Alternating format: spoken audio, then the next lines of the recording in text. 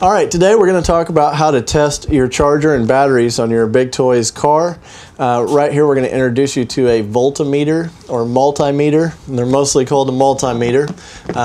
These come in different colors and shapes. This one right here was purchased, I believe, at like Harbor Freight for only $9. They range anywhere from $9 to $100, but nobody needs one any more than maybe 20 bucks.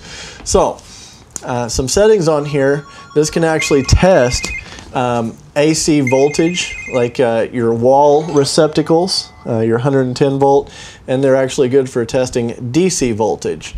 So today we're just going to put it over on DC voltage. I like to personally put it down to just the double decimal point there. That way you can see the fine reading of the voltage. You might want to refer to the owner's manual on the one that you have. It'll have the red and black prongs here, and these are actually used to make contact with what you're testing, for example. So what we're going to start with here is we have a 12 volt charger for one of the ride-on cars. Now I've just got it plugged into an extension cord here, and you'll look at the output. It's supposed to put out 12 volts to charge. It's actually going to be a little bit higher than that. They all say something different, but you want it to read higher than 12 volts. That way it'll actually charge the battery. So we're just going to look at the end of it here, and you'll notice that it is wrapped in metal here. That's actually one of the contact points. So we're going to go ahead and put the negative to the metal there, and then on the inside carefully we're going to go ahead and put that prong inside of there and make contact. This one will fit and slide in there. So we're going to tilt this up. Right now, I'm not sure if this can be seen by the camera, but it says 19.34 volts. And I'll go ahead and disconnect it there. See, it just goes down to nothing. Then we'll reconnect it. 19.3 volts. So we know that this charger is putting out 19 volts. It's definitely going to easily charge a 12 volt battery because it's above 12 volts. So next, we're going to go ahead and move to how to test the battery in the car. Okay, so right here we're just going to simply test the battery. In this model, this car has two batteries, but either way, we're just going to touch it to the prongs here and see what the voltage reading is. Okay, so as you can see there on this vehicle, it's 11.89. That's just about 12 volts.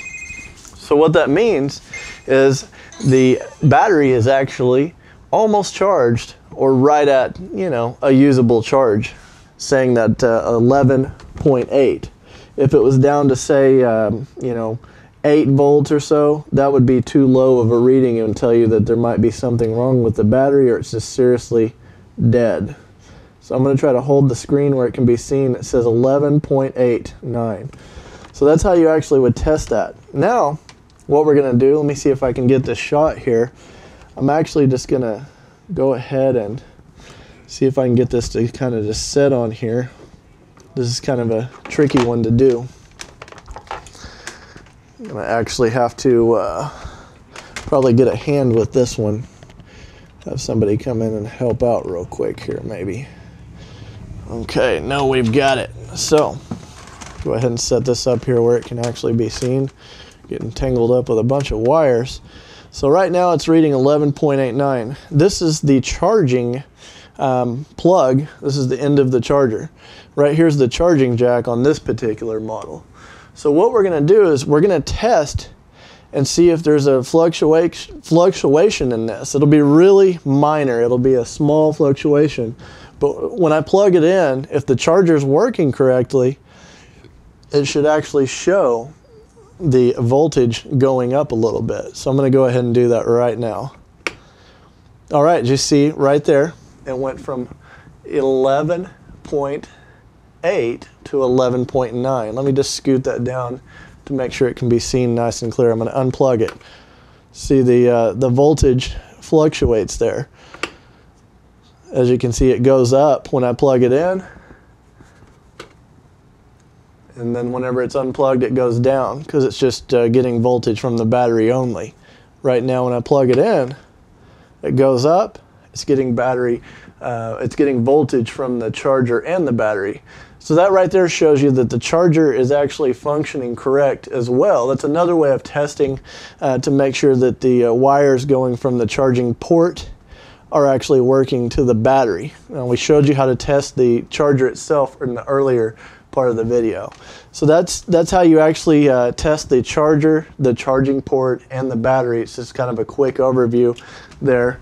And this applies the same to a 6-volt battery, which would be a slightly smaller battery, but it still has the same little connectors on it.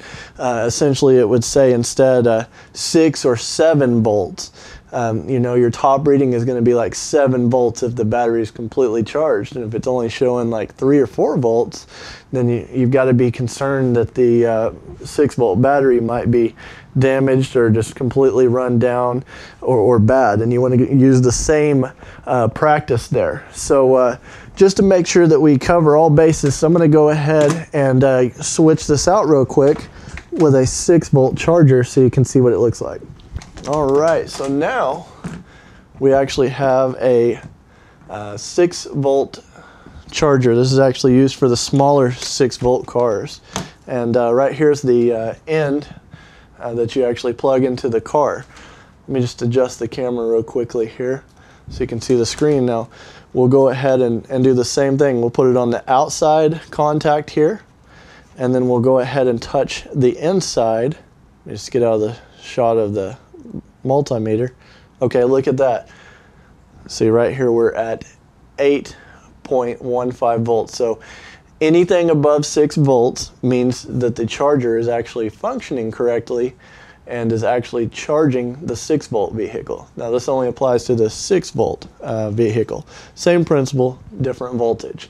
So hopefully this will help using the multimeter video. We'll go ahead and display a few of these where you can purchase them at really good prices.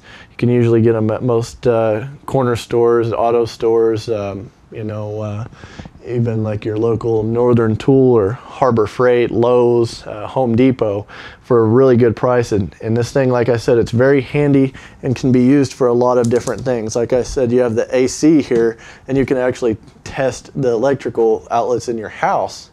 So really convenient right there to have that even, say around Christmas time with the Christmas tree and everything, make sure everything's getting voltage. So thanks for watching.